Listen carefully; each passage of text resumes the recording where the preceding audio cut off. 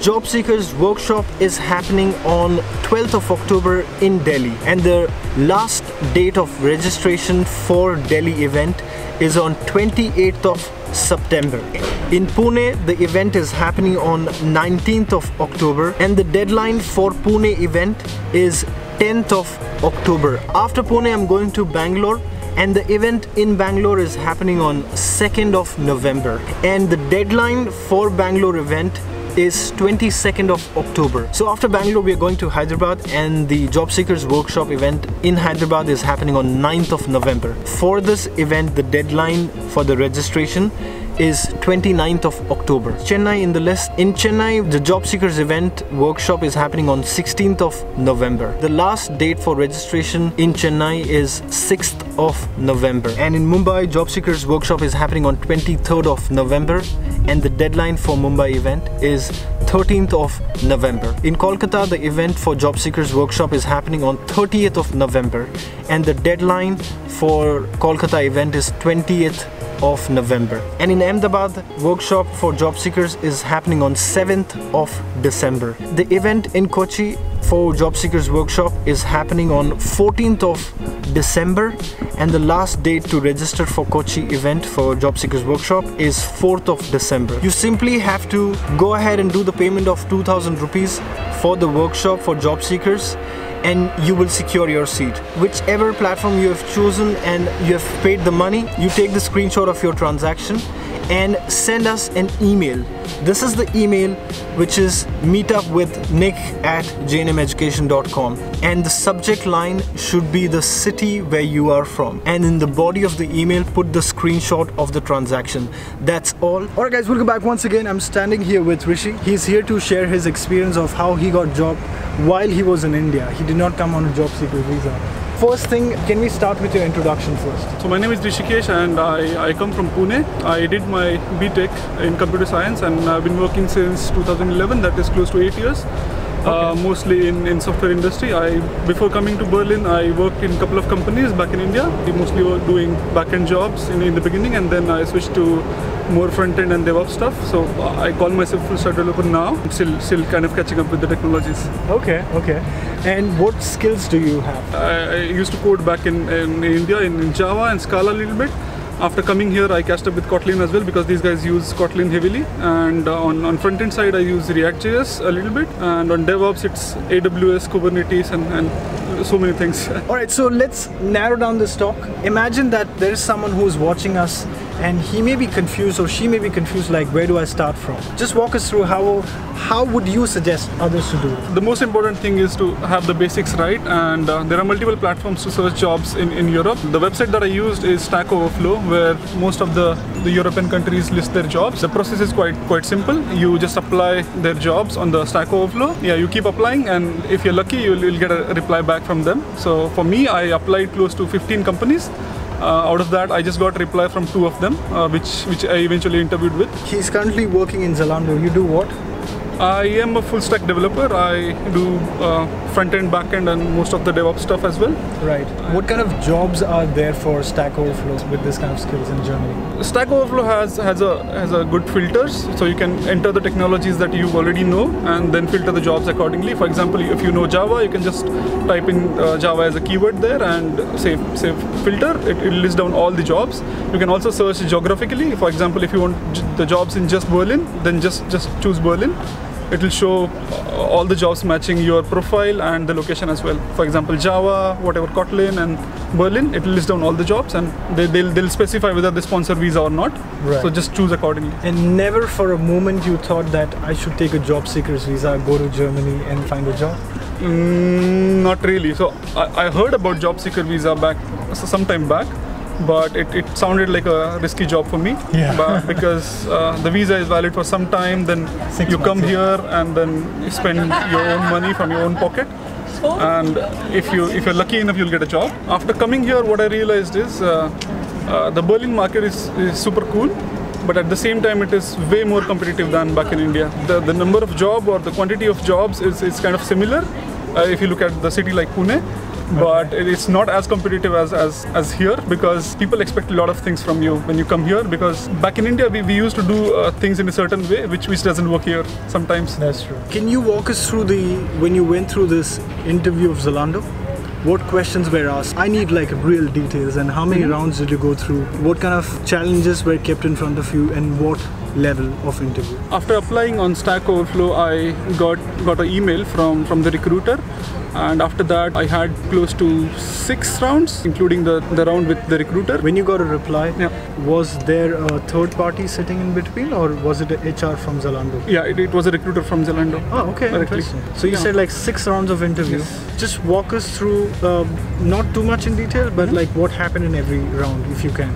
Sure, yeah. So the first round was with the recruiter, where he kind of got to know me better in terms of what I've listed on the resume and how long I've been working on and which companies I worked with. In the next round, which was the codility test, which was kind of a link to the problem, where I had to code, sit back at home and code in some certain amount of time. I think we had 3 problems to solve in 1.5 hours. So I coded them, and it's a platform, so I sent the solution already, and then the recruiter must have sent it back to some developer to assess it, and then he got back to me that the score looks good and we can move forward with all the rest of the interviews. How long did it take for them to get back to you? I think it was a week after the test. Yeah. And when you were given this codility, how long did it take you to solve and give it back? It was all time bound, so I had to solve it in 1.5 hours. Oh my god! Okay. Yeah. All right. So go ahead. What happened after the second round? So after the second round, there was another screening round from the team which I was being hired for. So it was 1 hour interview which again it was very detailed as well as very broad as well, because the guy who was interviewing me, he literally asked me all the questions regarding all the technologies on my resume. So you can't really fake it. Like? So for example, I had listed MongoDB on my resume as well as MySQL, for example. They are totally different kind of databases, and then he asked me, you use this database and this as well. Why can't you? How can you combine them? Then I told him that I used this one in my previous company and this one in the next company. Okay. Like this. What happened on 3rd, 4th, 5th, 6th round? It was interesting actually. After the screening round, they were back-to-back 3 rounds. Same day? Not the same day. Once after this, it took I think maybe a week or so for them to get back to you. Exactly. And then there were 3 rounds back-to-back, 1 hour each. There was no time in between. Right. And 3 different people were interviewing me for 3 different use cases. Like for example, first 2 interviews were mostly data structures and algorithms, and the 3rd round was more of a system design, and there was no time. So I was back in India, and it was happening here in the evening time, so it was night for me already. Yeah.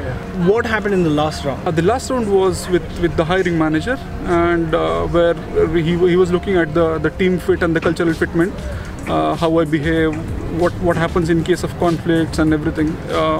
So it was typical managerial round, I can say. Yeah. If you were to go back now and change few things in the whole process, not just Zalando but anything, what would that be? Well, to be honest, I didn't really filter out companies. I didn't know what Zalando was before. Yeah. So I just applied to most of the companies, like 15 companies, and these were the guys who got back to me, and that's why I interviewed with them.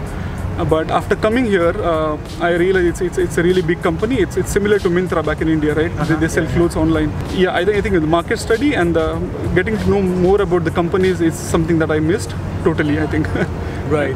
The market is good, but at the same time it is very competitive. So Absolutely. you have to be on top of things and learn things. I've seen some guys who are on job seekers visa, and when I talk to them, they don't know much about the technologies, the latest technologies, because back in India, we work in a different kind of environment where the companies are generally consultancies or service companies. You work for someone else, and there is not enough choice to implement latest technologies like these companies are using. What technologies these guys are using? So, for example, in case of deployment strategies and everything, a lot of companies are not even close to continuous delivery or continuous deployment.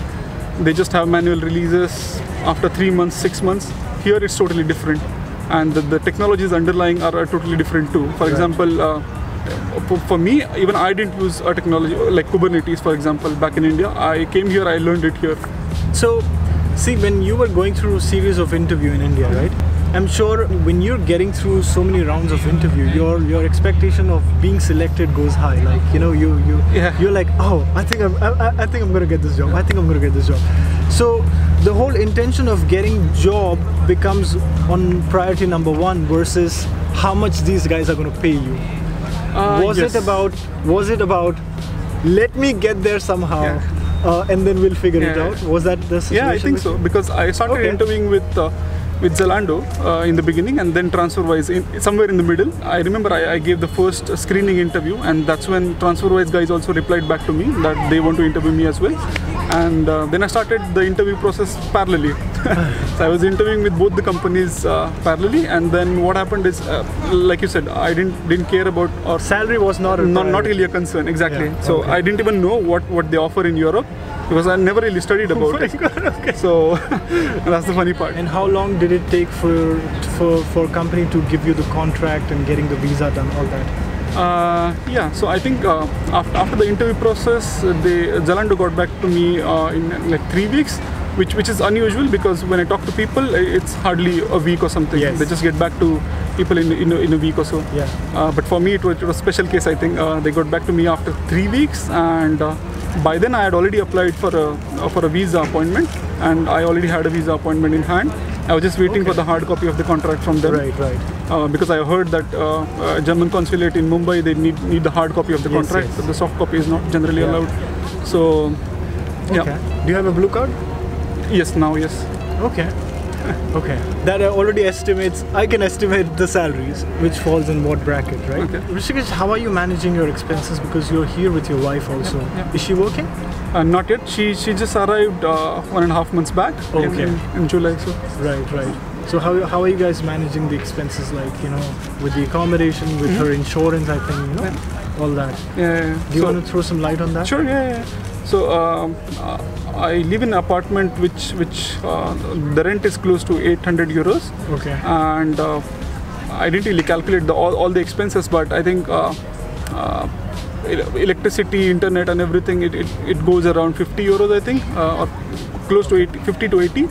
It depends. And then monthly expenses like eating out, cooking and everything, grocery, it can go close to 200 to 300, I think. So 800 plus, let's say 200,000 euros. Yeah. Plus electricity. Yeah. In total, it can go up to 1200. Yeah. 1200 euros for a month for 2 people. Yeah. While she's not even working. Yes. Okay, because she, as you said, she's a software engineer also. Yeah. So eventually she will get a job. She will work. Yeah. Right. So yeah, all in all, you guys are making money. Alright, Rishikesh, thank you so much for coming. That's all from our side. If you enjoyed it, hit that thumbs up button, and yeah, I'll see you guys next time. Bye bye.